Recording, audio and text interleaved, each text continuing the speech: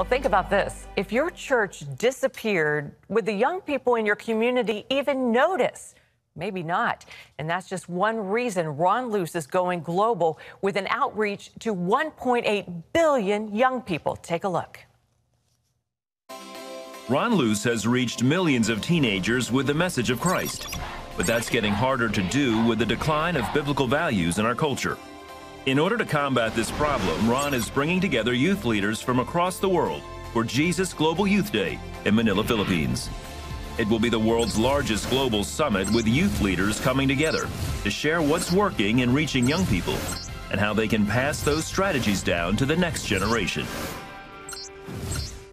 Please welcome back to the 700 Club, Ron Luce. Ron, it's so great to see you. How you doing? Thank you, Wendy. Great to be here. Ron, what's the urgency now to reach young people for Jesus? We have something now, I think, that's never happened before, and that is what we call the graying of the church, both in America, in Europe, and really almost every place around the world that's been Christianized. The church is getting older and older, and pastors and leaders are very frustrated. They know that Western media and culture has infected their young generation, and they don't know how to reach them. And there's a bit of hopelessness, and they know that young people, even the ones whose parents go to the church, the young people aren't coming, and they don't know what to do. And so Jesus Global Youth Day is an opportunity for leaders to come with their young people, not just youth leaders, but senior pastors are coming, bishops are coming, leaders of denominations are coming to both come together as a celebration festival, but also the leaders are coming to learn best practices from other leaders around the world, because there are some that are really doing well at reaching and discipling. It's not like let's reinvent the wheel or let's,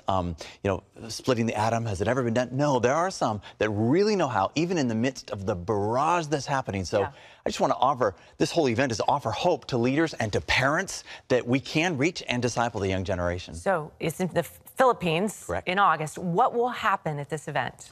So we've got nations planning already to come, and there's 1.8 billion youth in the world. We want to reach as many as we can, obviously not that many at this event, but many will come from these nations, and you can either come in person with your youth group as a pastor or a leader, or you can host a watch party in your church. We already have about 83,000 churches signed up around the world on the final day to fill their churches with young people and host that final night, the 10th, at 7 o'clock, their local time in their church. So people can either come to Manila for the event in person, or they can sign up to be a host church in their local community and start reaching the young people right now in your local community by Jesus Global Youth Day. The Christians in the Philippines and in Manila are so awesome and on fire. So they're going to be a great host country for this. Tell us about the music video contest that's related to this event. Well, we're releasing today the theme song for the event and the theme video, and you'll get to see a glimpse of it here in a moment. And we're inviting people to be a part of a 10,000 voice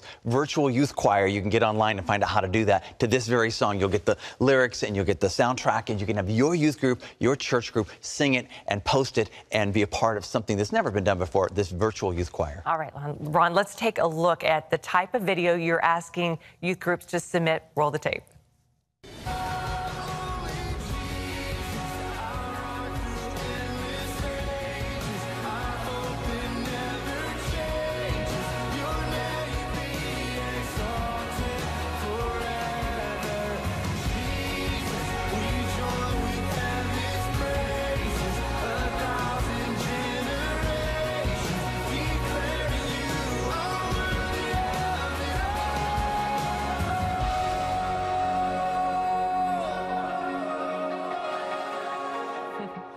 Awesome. And so those will be seen at the event. Well, so youth groups can submit their own youth group singing the song and post it online, and then we'll aggregate all of that into a whole new soundtrack with all these 10,000 voices. All right. Ron, how can people get involved? In August, we still have some time to plan. So how can people in churches and youth groups get involved? Well, now's the time. If you hit either cbn.com or our website, just JesusGlobalYouthDay.com, and you can just click get more information. If you want to watch, host a watch party, or if you want to come in person, all the details are there. Right now's the time to go today, so you can get all the information how to sign up for any of the things we've talked about.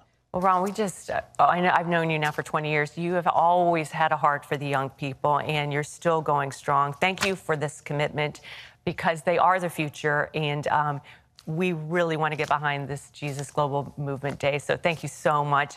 Jesus Global Youth Day will take place in Manila, Philippines on August 8th through 10th. For more information on how you can take part or how you can submit a music video of your youth group, just log on to cbn.com, and you can also hear more from Ron on our Facebook page. Just go to facebook.com/700club and be sure to share it with your friends and family.